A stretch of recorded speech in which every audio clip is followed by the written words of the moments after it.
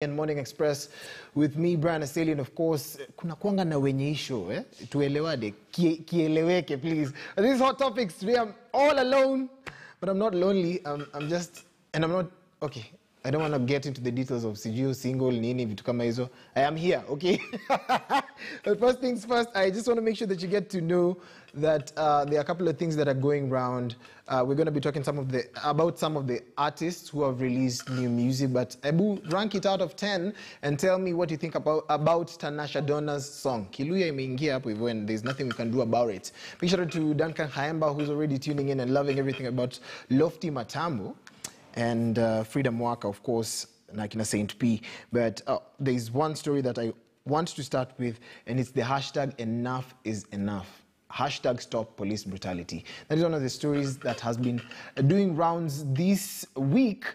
And those hashtags have been pushed by people like Daisy Mutai, who is a young lady that decided to peg it on some of the things that have been happening, especially during the curfew.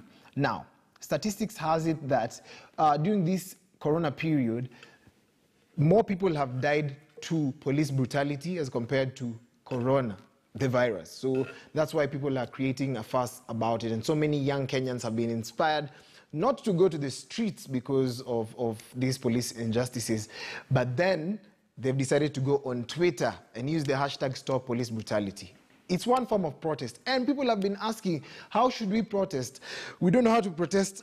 Wengine wanasema if you go into the streets and shout and howl and picket, that's the best way to protest. Wengine wanasema we shouldn't even talk about racism first, let's talk about police brutality first.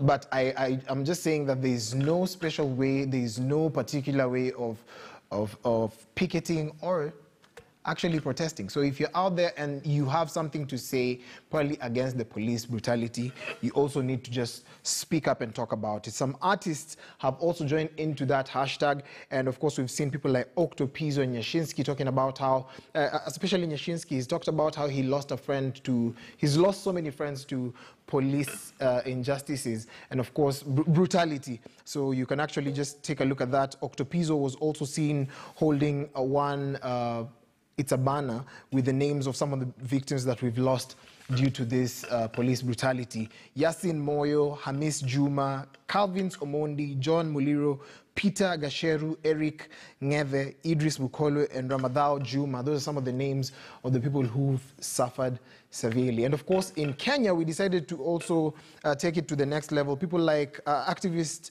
Boniface Mwangi decided to go pale kwa the US Embassy to protest using the hashtag Black Lives Matter because of the police brutality that is happening in the United States of America. And I think the Americans have taken this to the next level. Like in Texas, we had the horseback riders